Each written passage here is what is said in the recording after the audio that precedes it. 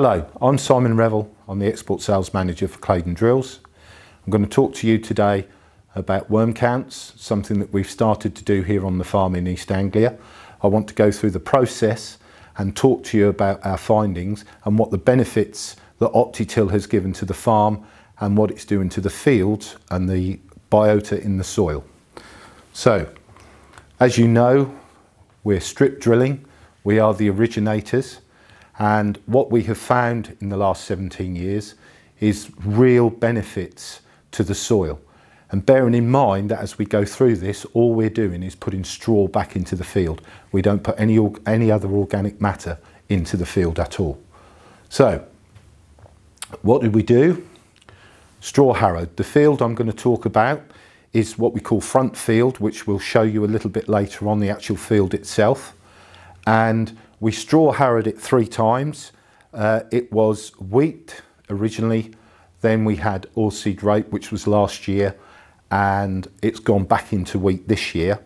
And we first straw harrowed on the 23rd of July to generate and motivate volunteers, particularly the oilseed rape and any other weeds that were in the field, to grow. We then thinned that out because we had a good flush originally.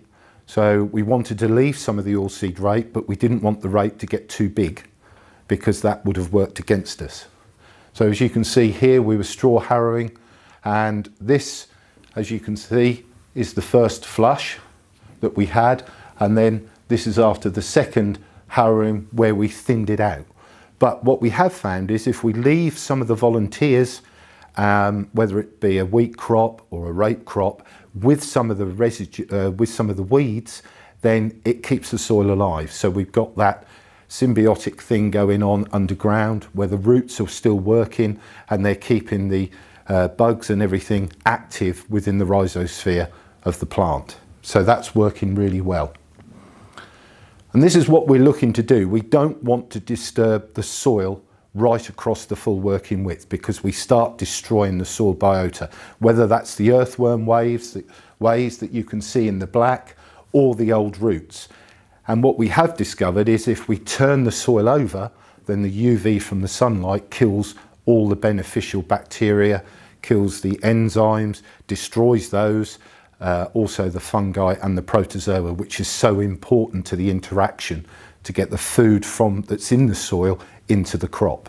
So we don't want to disturb that at all. Front field, it's about 19 hectares. The previous crop before the oilseed rape 2 years ago was wheat. It was yielding over 10 tonnes, about 10.2. The rape yield was 4.2 tonnes per hectare, and it's gone into wheat, which is skyscraper. It was drilled on the 30th of October at 250 kilograms per hectare, about 350 seeds per square metre. And you'll see the crop a little bit later, and it does really look good. So what we've done, I went out on the beginning of April, just as lockdown happened, and had some time out in the field, which was great. So I dug 10 different soil pits at random, walking right across the field. Okay, and then my spade there, as you can see, the hole wasn't massive, okay, piece of plastic, and then I actually pulled all the soil apart, and that's how we count the worms. Then I separated the worms, as you can see here, into 3 different sections. So we've got the 3 different worm types that we found, and the actual findings were really spectacular. Now, bearing in mind that we're not putting any organic matter back. So if you look at the top line, total number of earthworms, you can see in one of those soil pits was up to 52. So that's, if you imagine that, that's not very big, it's 52 worms. And what you're looking at there is you can see it's pretty consistent. So we got some really high numbers there. Now, you might wonder why we've got the high numbers at the top. All I'm doing is counting the juveniles, and this is based on Jackie Stroud's worm count that she devised 2 years ago, 2-3 years ago. So all we're looking for is the adults. Okay, so what I've done here is recorded the adult worms that we've got, and we've got a good spread right the way across from the epigeic worm, which lives right in the top, which is really a sort of feeder of leaves and the residue in the top. Then you've got the endogeic, and they're the fellas that work horizontally. They're quite distinctive in their colour because they look very pale and almost green. And then you've got the big fellas, the anisic worms, that work deep.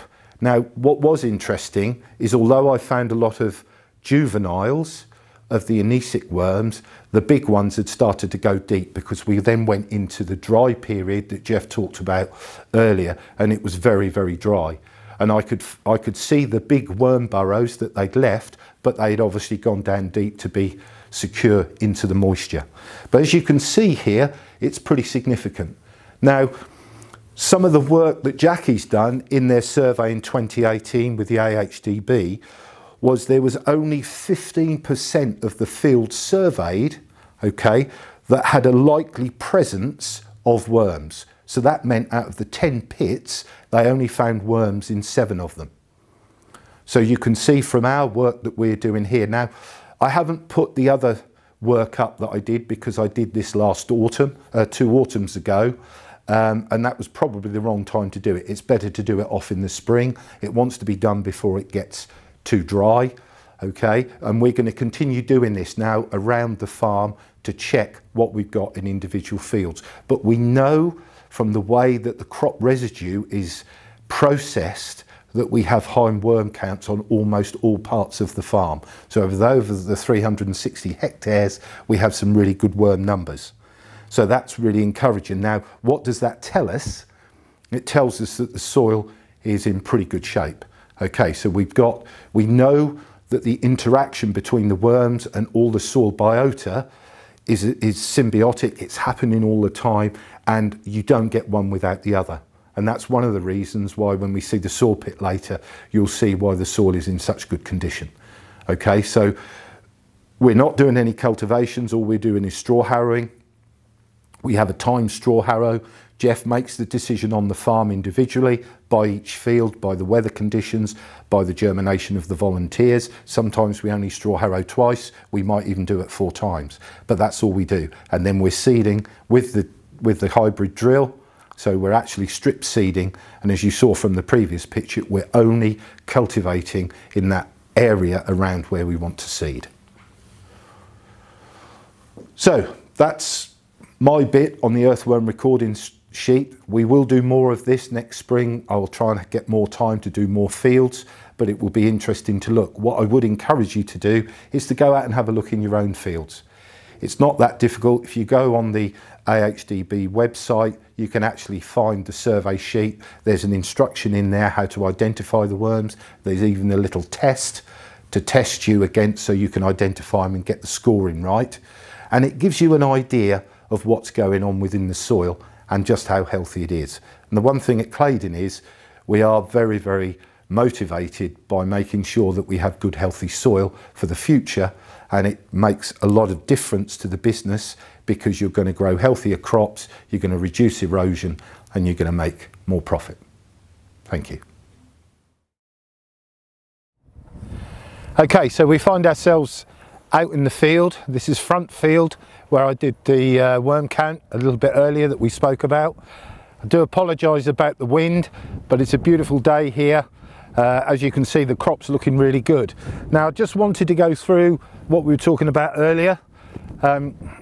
This is my famous lady spade, and everybody pulls my leg about it, but I can tell you, when the soil starts to get dry and hard, then it's a very sensible option. So it's stainless steel.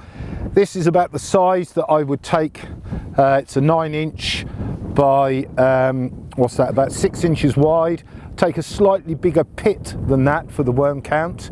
As I say, we go to the depth, take all the soil out, pop it on a piece of plastic, and then pull the soil apart.